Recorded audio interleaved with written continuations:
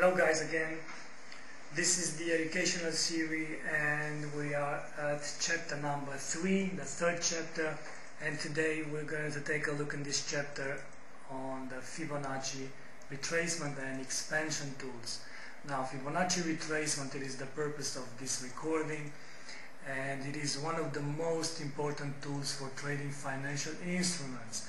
There are many strategies that use this Fibonacci tool, and in this recording I'm going to show you where to pick it, what to do with it, and what levels are important in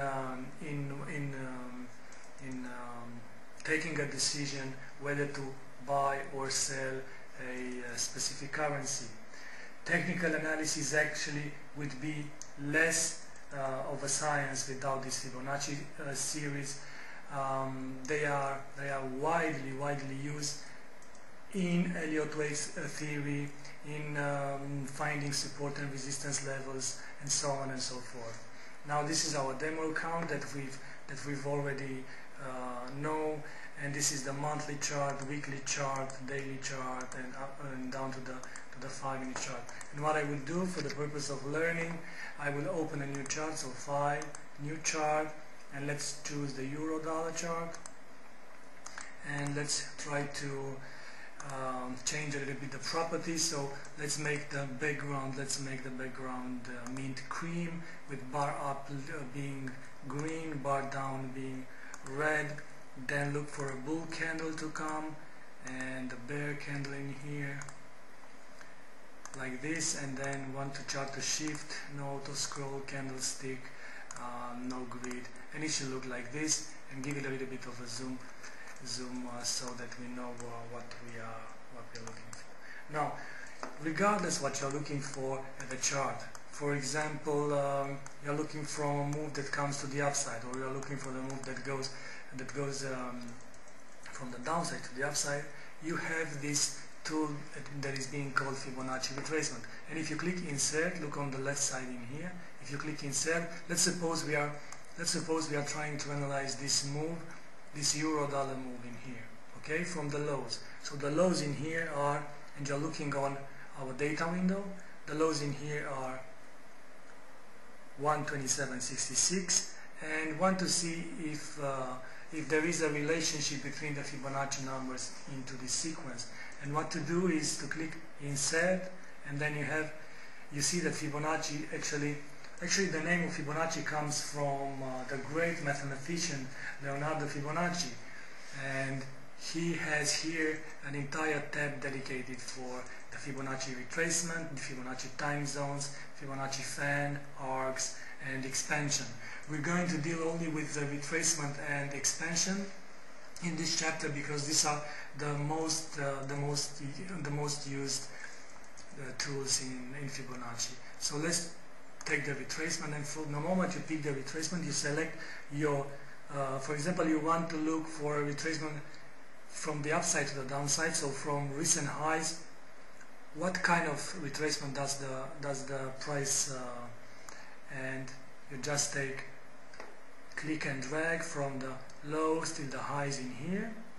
And let's change the color a little bit. This color really is yellow, so what you should do, you should select the Fibo properties, right click, and then this is red, and let's put on the Fibo levels in here and change the color for the Fibo levels, and you have it in black, and here you go.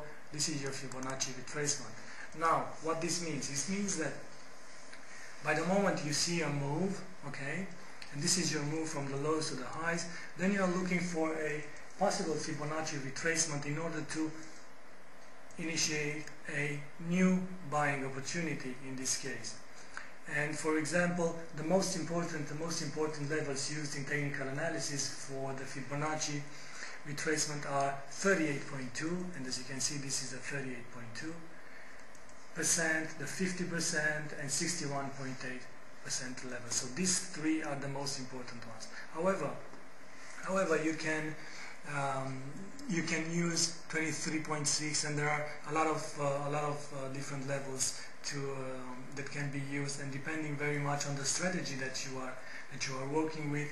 For example, if you are looking for at a contracting triangle, you should know that in a contracting triangle, legs of a triangle have the tendency to retrace quite a lot of the previous wave, going into 75% retracement, even 81% retracement, and so on and so forth. Let's suppose, for example, that this was a moment of time that you wanted to look for a 70% retracement, or even higher retracements, such as 80%, and how to add a level in here. So just select the Fibonacci retracement, right click in here, Fibo properties, and under the tab in here, add, you will just click add, and we will try to add a level. So we will try to add, if you can see in here, from the lows you have 0.5, there is 50% retracement, 0.618, there is 61.8 retracement, and we will try to add, let's say, 0.718, okay? So 0.718, and under the description you might just say that this is 71.8% retracement. Click add and make it like this, and there you go, you have the 71.8 retracement in here. You can play with the settings whatever you like, however you like. This is a black, for example. You can make it, I don't know, you can make it brown, let's say. Okay, you can make it something like this, and then your retracement, your Fibonacci retracement will look like this. You can play with different colors when you have more than one Fibonacci retracement or expansion tool on your chart, and this is just an example given by on this 1 hour chart. But for example, if you are, let me delete this, and if you are analyzing a weekly chart, for example, and you want to see how much a wave retraces from the highs till the lows in here, so just click again, insert, then Fibonacci retracement, and just click from the highs in here and drag it to the downside in here, and there you go, you have the levels. Let me make them a little bit more user friendly, and these are your levels, and you are looking for the retracement for possible initiating or a move to the downside. Now you may choose the Fibonacci retracement from the Insert tab, or you may use it from here, from the Customize tab. So just click in here, you see this is being called Fibonacci retracement, and you can actually work with it on each and every time frame, trying to identify places to initiate a long or a short position. For example, if you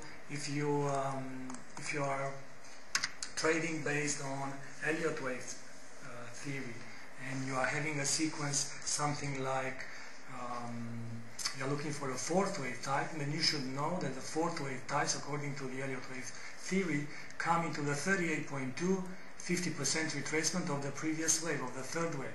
So what you should do, for example, in here, if this is a fourth wave type and you want to see that, you just take your Fibonacci retracement and try to look from the potential. So you might say that this is a 1, 2, 3, 4, and 5. So from the potential second wave in here, trying to look for the top in here, and you look for the retracement. And you know that the fourth wave types have the tendency to retrace towards 38.2 and 50% retracement. And as you can see, this is the retracement in the Fibonacci, and this might be fourth wave type. So this was just an example of how to use how these Fibonacci retracements are being used on trading. Next chapter will be with Fibonacci expansion. So I also added a book recommendation. It is a great book, The Fibonacci Analysis by Constance Brown, and it will open your eyes on even more complicated ways to use this Fibonacci retracement, one of the greatest tools technical analysis ever invented.